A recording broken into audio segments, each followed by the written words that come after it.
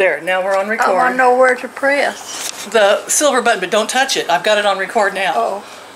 Okay, so... The silver at the back? Yes, honey, it's already recording. Oh, all right. Oh, well, Lord, I don't know anything about these This things. is why my YouTube channel is a professional channel. I got Mom to come over and help me film this. I haven't told you all that I was trying to hatch some quail eggs because I've had such bad luck this year with eggs hatching. And I was trying to get your finger out of the way in case it was in.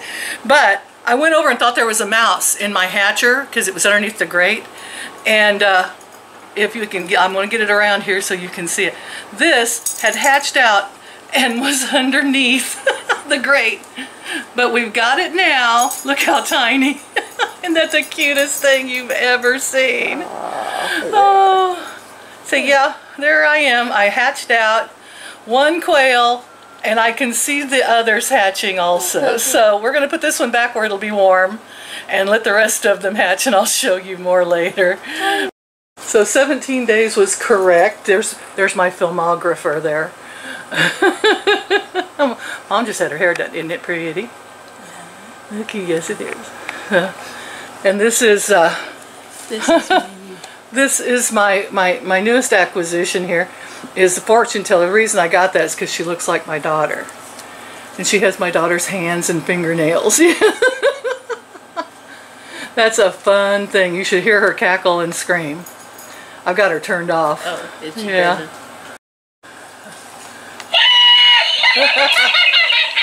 Unfortunately, she came in broken.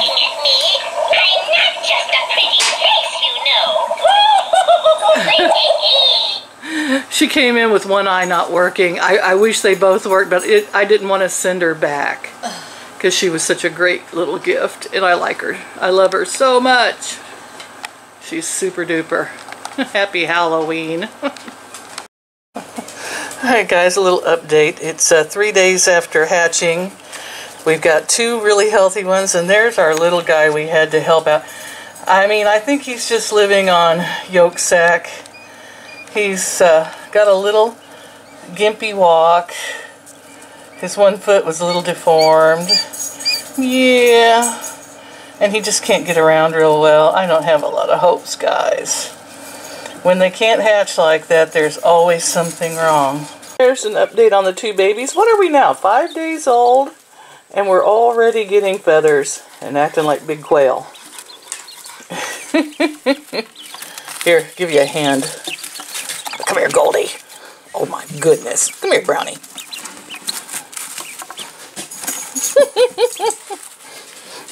As you can see, we have grown a lot. And we're wiggly. Oh, all right. Go back under your warmer.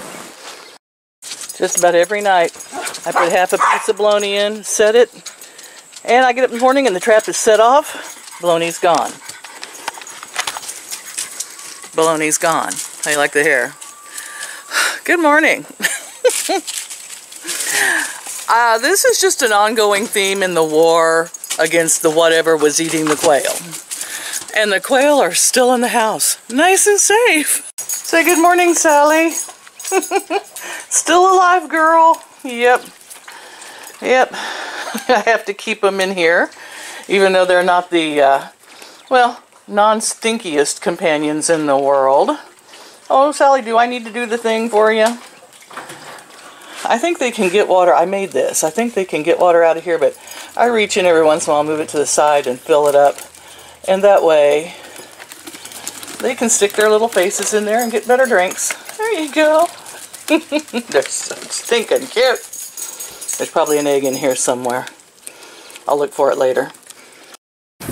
Second day, trap is open. Bait is gone. Either the trap is set too heavy, or that is one clever raccoon. Right, girls? Patty. That's right. I just fed you guys, and you want more. Heavens. And we still have what we have left of the quail. I think there's 10 left now. 1, 2, 3, 4, 5, 6, 7, 8, 9, 10 yet. And they're all in here because every time I put them out, something eats one. What? We've all dug holes down. We're taking naps. And Sally, I think you're diabetic. She drinks a lot of water. Yes, you do. So the fight goes on, guys. I wanted to stop and thank you all for your donations on my PayPal.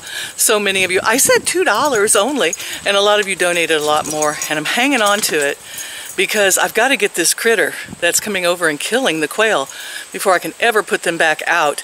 I'm kind of at the point now, I'm thinking about getting a shed to put them in that will open up during the day and then close them up at night. And I'm getting a little suspicious. You know that one wildcat I have left? Might be her, because I saw her jump up in my bedroom window the other day and get a bird. So, yeah, little concerned that it might be her. Even though I feed her, she shouldn't be that hungry. But a shed might be appropriate for keeping them in. In the meantime, I'll just keep them in the house. What the heck? And what did I do? What did I do? I started some more eggs to hatch. They're just so stinking cute, those little ones. And it's something to do. And tomorrow, well, tonight Mom and I head up to the motel to spend the night. We get a free room every month. And then we're going to be going back to the hospital. That 3 weeks rolls around so fast, guys. You know, you have to go up every 3 weeks to get infusions for the cancer. And sometimes I just want to quit. You know, my son says, well, maybe one day it'll be over. And I said, no, it's a ride or die situation. You do it or you die. So far it's keeping the cancer from growing. The wind is blowing. I hope that's not affecting my sound. And I guess that's the best we can hope for. And I just want to stay around a while longer to take care of my chickens. And I want to thank everyone so much for your love and support. And yes, the donations, and my best friend Terry, who sent me the most wonderful chicken shirt that I've had on for 3 days, so I don't have it on right now. And I have one that Mom bought me that said, I speak foul language, or I speak in foul language, and I can't find it. I'd be wearing that to the hospital tomorrow if I could find it. But yeah, and the hair is still curly. I don't know what I'm going to do with it, but I was told if I cut it and you cut the chemo curls off that it'll be straight. And I thought, no, I kind of like the chemo curls, so just let it grow and we'll see what happens there. All right, guys, I have got to get ready. I promised Mom I'd pick her up this afternoon. I get so depressed the day before I have to go there, and I can't sleep at night. It's just a nightmare. But I did want to thank everybody for the donations and everything, and how much I really appreciate it, especially since my lift chair just broke. So we're going to talk to the doctors. Maybe I can get a script or something to get another lift chair, because that sure does help when you have the infusions and stuff. It kind of makes you weak for a day or two. And with the hips and everything, well, you know, anything you can do to struggle along. So I'll talk to you all later. Just keep on going. I love y'all. Bye-bye.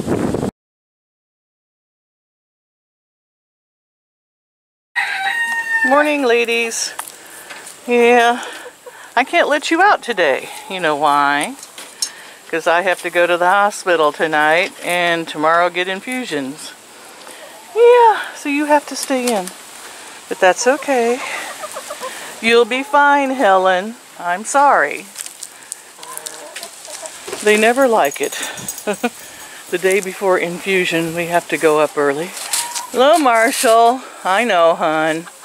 Look how big Marshall's getting. Now, comment below if you think that is a miniature Beltsville white turkey. I think I got ripped off on eBay. That's about as miniature as my rear end. That's right. That is not miniature. But the chickens I got with him are beautiful. I let Marshall out the other day. Tell him what happened, Scud. Okay. He got lost. He was in the corner in the yard out front. We found him. Scud found him. Scud, you leave the roosters alone. You know.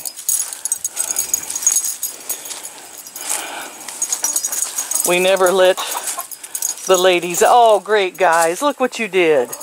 They laid their eggs back there in the corner of the little house that's in there. Guess what Grandma can't do? Reach the ground. Oh, you little smarties. Yes, you. All right, friendly. I'm going to have to go get my picker-upper and try to get those. My new girl, Maggie, her husband came over and cut that limb down, the neighbor's tree that fell in my yard. I was so grateful. And then the next day, after waiting a month, the neighbors came and they cut the rest of the limb off of their side. And they promised me they're going to get these 2 dead trees. They're huge. And they're leaning towards me. That they're going to get somebody to take those down. So, hope we don't have a big storm and they fall on top of Marshall. Fingers crossed that doesn't happen. Yes, Scudley. What are you eating? Don't eat nasty stuff in the yard. What are you eating? Weirdo. Isn't he beautiful? That's my boy. Yes, you're a pretty boy. Oh, I think you like him better than me. Nope, you're 17 years old. I've had you a lot longer. And you're itchy. Why are you itchy? You've had your flea stuff. I don't know. I'm old. Old and itchy like you. Yep, she and I are alike. I was having trouble finding wasps dropping on my head. Woke up this morning over my headboard of my bed and this is what I found. I sprayed it. Most of them I think have died. Happy Halloween. Oh, that was my head. Oh, creepy.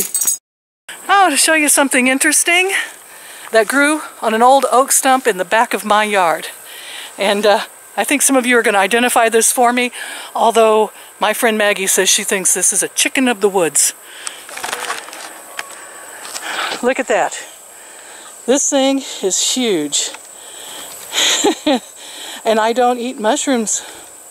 That's a shame. I mean, I kind of have been known to, but not ones I pick. But that is just the most beautiful mushroom, and it is monstrously huge. It is almost the size of that swimming pool that had onions. Can you see the comparison? This is quite the beauty, and I'm going to leave it and let it grow and live a good life. Mom here, there's Sadie. She says, I'm a camera hog. I am photobombing the camera.